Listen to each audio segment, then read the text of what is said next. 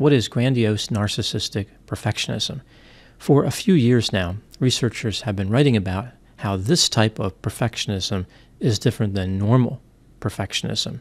Grandiose narcissistic perfectionism is an outwardly directed need for perfection, which features a sense of entitlement, grandiose image, being hypercritical, and having lofty expectations of others.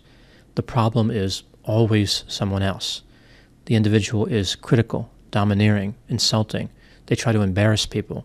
They frequently yell at people, and they're always in conflict. The narcissistic perfectionist believes that they are superior, and they are justified in creating unrealistic expectations for others. A narcissist with this perfectionism likes to make everyone miserable as they try to expand their career and increase their social standing.